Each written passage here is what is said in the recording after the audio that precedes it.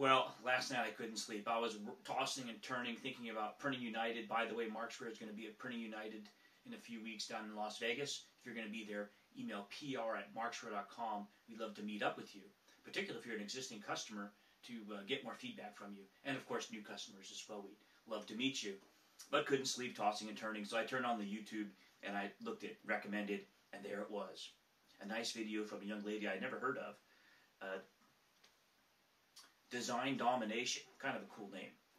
And she had a video, Adobe InDesign versus Affinity Publisher, so that got my attention. But I was still half drowsy, and I'm listening to her, and nice presentation.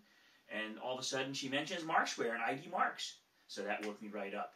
And I'll just share that fragment with you, and you can check out the rest over on the link I'll put down below. So let's go check it out. All right, so here's the video. Let's go check it out. So you see here, Design Domination. Wow, 333 subscribers. Well, sorry to ruin that cool number. We're going to subscribe too. I got to subscribe with Markzware as well. This was, it was last night. Mentioned down there. She even put the link to IDMarkz.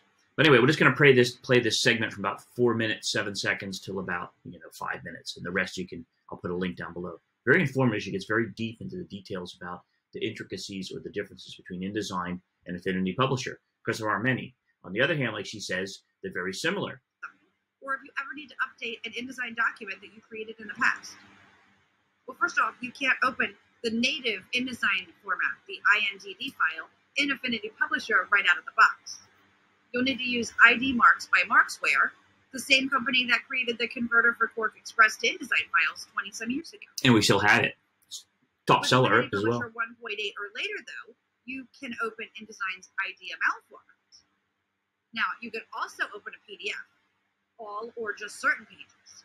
And opening a PDF is different from placing a PDF, which acts like it does in InDesign. But opening a PDF will create a new document with the individual editable pages. And it's super awesome. On that note, Markzware does offer PDF marks as well, in addition to IDMarkz, which will convert PDFs right into InDesign, not just place them.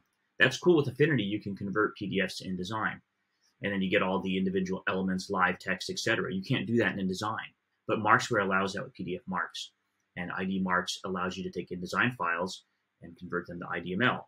You can also take PDF files and convert them to IDML as well. So that's pretty amazing to open them in InDesign. And we have a bundle of both of those called OmniMarkz, which will include all of those, plus the Quark to InDesign converter she mentioned, which is now called QXP Marks. So you can get all the converters from Markzware, the Marks line as it's called, QXP Marks, PDF Marks, and IDMarkz, which is highlighted in the video I'll link below, bundled in the OmniMarkz, which is really amazing and cool. And of course, all of those can be super bundled in the Flight Check, which you can come check out at Printing United or over on markzware.com/products/Flight Check.